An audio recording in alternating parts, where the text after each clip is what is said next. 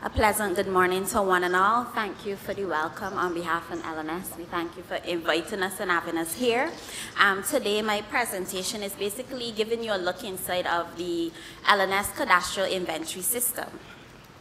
Now just a bit of an overview. I give you, tell you a bit about us, tell you a bit about the system, also the challenges we came across, and basically the conclusion and our way forward. So basically our mission statement is to provide a full range of surveying and related engineering services in keeping with the needs of the market and to deliver superior service to our clients through professional, well-trained, highly motivated and rewarded staff. Now LNS is situated in San Fernando and we've been foreign since 2000, and we have been established as one of the leading surveying companies in Trinidad and Tobago. We're currently celebrating 15 years of excellence in surveying and mapping, and the organization has approximately 60 full-time staff spread across our surveying, drafting and underground detection departments. Also, basically what we use, we sell. So we provide sales and survey consumables. You will see that in the booth to the back. Also, we are store certified in the high risk category. And our staff is very diverse, which range from Trinidad and Tobago licensed surveyors, geomatics engineers, also persons with master's degrees in different fields, and also we have a photogrammetrist on staff.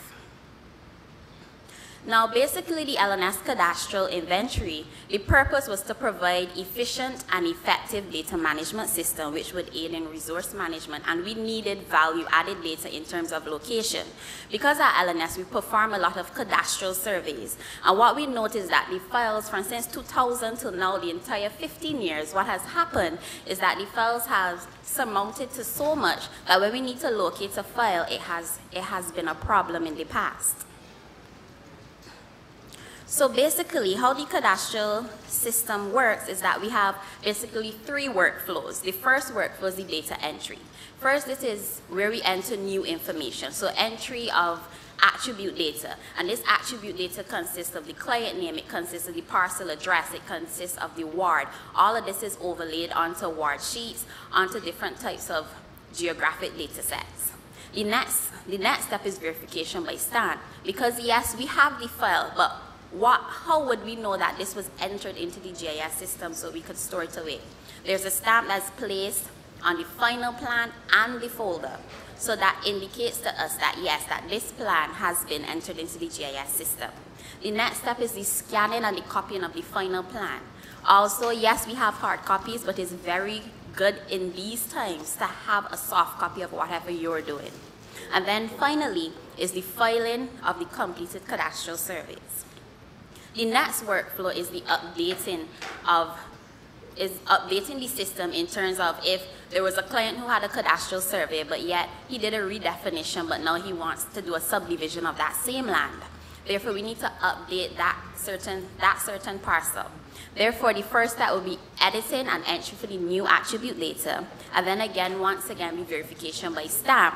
And this is not just the file, yes, we would have done that already, but the new plan which would have been lodged within our system. Also, you would scan and copy the new updated plans, and you would file and update the information with each respective cadastral survey. The next workflow would be searches, which is very important, because when a client comes in to see us, and we haven't spoken to this client in 5 years, and we have to do work with him, how are we going to locate the plan? Are we going to go back to the old ways and say, oh dear, I remember this was somewhere in Williamsville, let me look in Ward 53, Slaughton. No, we can't do that. We have to be efficient and manage our resources effectively, because yes, the GIS data plays a role in where we could find the data in terms of location, but also it links to how we deal with our customers and our customer service. So where we would do queries by attribute our location, then we retrieve those files from the query results. Also, when we retrieve those files and they need the hard folder, we log which files were removed. And then when it's brought back, we have a signing off of which files were returned. So that if we go into the system and we say James, we did a survey for James, and we looked and we realized, hey, it is in the system, but it's not in the place where it is filed. Now we could look into the logbook and say, yes, Martha has this since February and it hasn't been returned to us. So it's a good way for us to keep track in terms of resource data management, which then results for us in better resource management.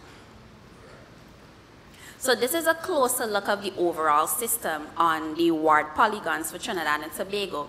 And each point here represents basically a cadastral that LNS would have done within the 15-year period. This is about 75% of the cadastrals that we'd have done within this period.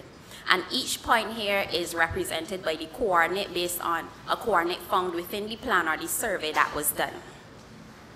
And you might want to know, why are we doing this? Because in the past, we would have different surveyors working for us.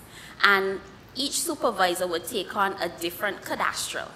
But at the end of the day, when we go to a parcel of land, despite the different searches you would do at lands and surveys and what's not, it's very critical for us to know that, hey, we actually did a survey right next to that parcel. That is value-added information for us. So for us to see all of this in a context and not just in files is very important to us. So basically, for each dot, it would have attribute data, which is the X and Y coordinates, the ward sheet, the county, and now we have to incorporate things like the city and the borough. Also, the year the survey was done and where each person would find this plan. And then you have all scanned plans. There's a hyperlink that you could simply click. The plan pops up where you could see it, or is stored on our server, where it's easily accessed. Now, the challenges we had were the sorting of the files, where it was so much, because data entry, that is simple, but getting all the data in a manner in which it could be used into the GIS, that is where the work comes. So therefore, sorting the files, making sure that this plan, because we're talking about plans since 2000, the inception when LNS had been started. So sorting the files, that was a lot of challenge there. Then retrieval of coordinates for older surveys, because before, older surveys didn't have coordinate onto their plans. So what we had to do, we had to source that from site visits that we would have done, from solar observations, or from scaling off from the ward sheet in terms of documentation. And then the next challenge was clarification and classification of various files. Because yes, we're in a business, yes, but when clients come to us, sometimes they just want searches done, or they don't want to proceed with the cadastral part as yet. So what do you do with those files that are just searches? We have a classification system and a catalog in which now where you go, you could see, okay, this is Ward 53, this is Ward whatever, and the system gives you an idea now where to look. You don't have to be guessing. So when a client comes in, they don't have to be waiting 15 minutes while you find a file. And this is not for clients who makes appointment, but we have the impromptu clients who would come in and say, hey, we did a service 5 years ago, I just passed it by, I would like to know if I can find a plan. Stuff like that. You could easily retrieve this. And the conclusion, the system have proven to be very successful for us in terms of for the retrieval of soft and hard copy files, and for the provision of spatial and attribute information on jobs done in a required area to be surveyed. Now, the system continues to be updated. We still have some items, some files to be entered from the 2000 era. But what we do, instead of just focusing on entering 2000, those new files for 2015, we enter them also. So you won't have a backlog and be wondering, hey, because as you could see from this scan, you could see most of these surveys are happening within near central coming to south. So it's very important to have these records at our fingertips.